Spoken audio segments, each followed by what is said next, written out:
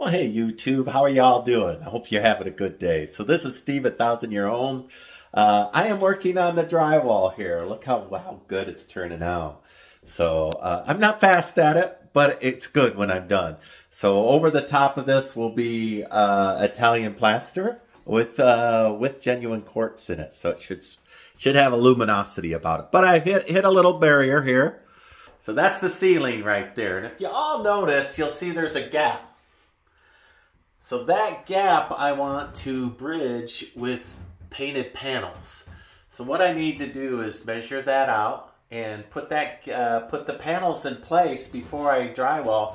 Otherwise, the drywall will sag, and I'll have an ugly sag. Or when I push it up, it'll have a bow and or crack the joints. So this particular part of the wall, you'll see it's not done, and that particular part of the wall I drywalled. So let's go ahead through the little process here on how I'm going to do that. Let's lay out all my panels and start doing a little experiment.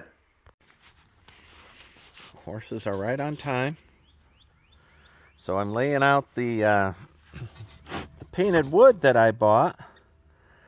And you could tell that these are Asian, but I'm going to cut them up in such a manner because they're all split. So I'll cut them up in such a manner that they'll have a Spanish Mission vibe about them. You know, wherever there's an obvious Asian flair, I could probably cut that out and use it. But I'm going to put them together in families so that when I wrap that window, I'll wrap it with the same thing. So what I need to do is measure the gap and figure out if I want to keep the top parts. I just need a few minutes to think about design is all I need to do. Really good. Where's old Hank? I can't feed you without Hank. Why don't you go get him? Then I'll feed you. Yeah? Oh, there he is. All right.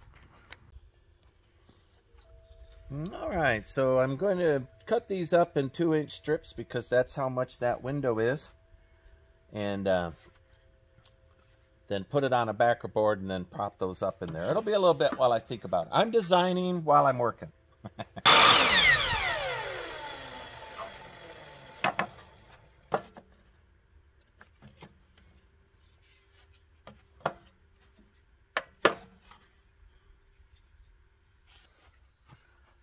Get a couple of good panels out of it, and then a couple of offcuts. 2 of those and 2 offcuts. So if they were 6-inch, I was hoping that I could get 3 pieces per board, but they're all put together with little dowels in them, and they're split and whatnot. So I don't know what I'll do with that, but I'll save those for now.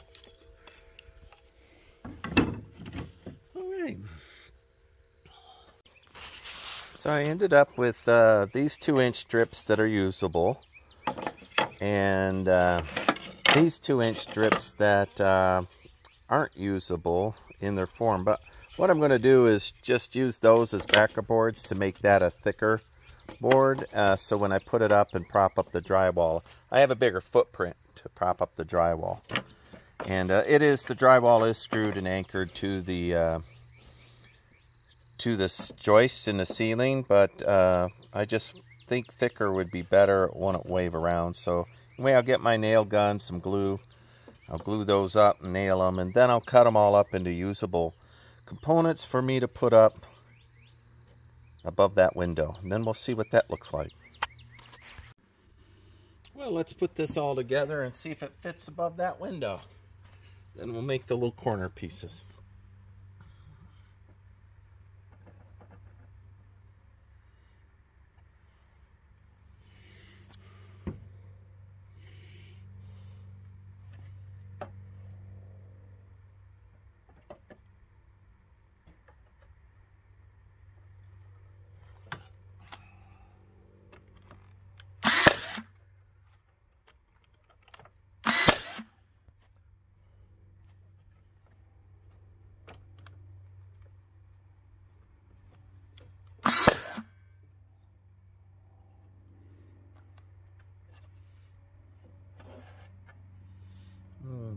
I like how I was able to get it to roughly align right there. I mean, there's still a seam and everything, but it feels like it's an intentional seam.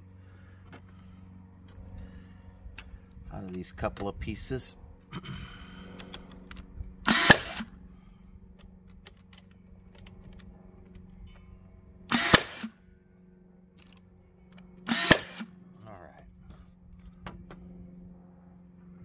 There we go.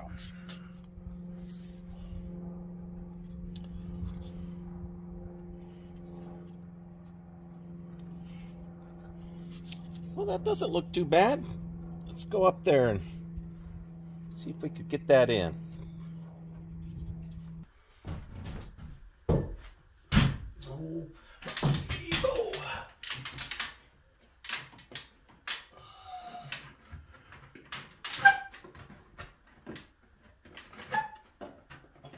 like a glove.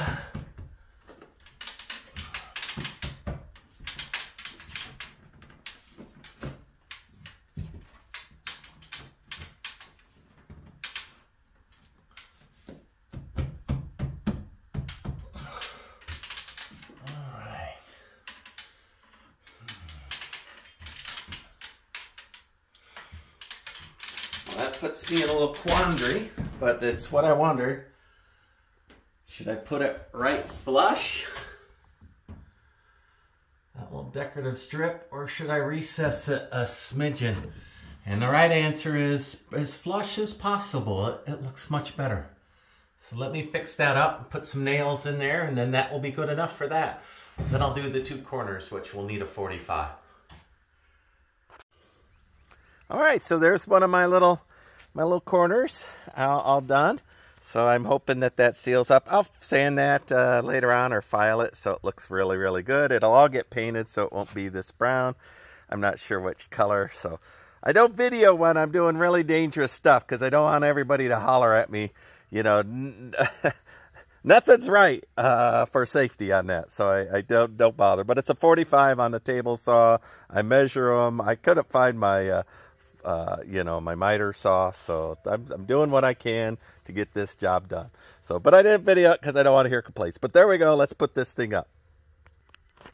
All right. Ooh, that doesn't look too bad. Let's see if this will just go right in. Oh my gosh, my handshake is. All right, holding it with the other hand. All right, let's get a little board and hammer that home. All right, so that's looking pretty good. That's looking pretty good. So let's finish up this last corner that's just dangling in space, and then I have same kind of gaps over there. All right, so I'm cutting 45s there. So I cut that a little long. Well, I could do that and cut it off the end, and then I'd have the right length. So let's do that. All right, let's see if I can do that without shaking. I'm gonna prop my hand up. We shall see. All right, I'm gonna need a little hammer, I see. Let's get the hammer. Hope it fits. Well, I'm rather pleased with the symmetry of all of that. The beam looks like it just disappears into the other beam. The found piece looks just like you'd find in a Spanish mission here in Texas. They always did this kind of thing. Really enjoy that. All right, so this is Steve at 1,000-Year Homes. I'm building a house that'll last 1,000 years, and I'm making it look like a Spanish mission style, using a lot of found materials that are already hundreds of years old. So that's looking pretty good. It looks Spanish mission. I was a little worried that it'd come off too Asian because those were Asian panels from a restaurant, obviously, and been out weathered and beat up. But they had flowers, and of course the carnation is the flower of Spain. So good harmony. It kind of feels like that. So I will do that and other things throughout the rest of this as I reach the drywall spot. Rotate. Now I could continue on with the drywall. This is the unfinished side. That's the side scratch coats in. So, you know, before and after right there, looking at you. And I just couldn't be more pleased with this. I really, it looks great. So pleased. So like, subscribe, follow me along. Thank you. Bye-bye.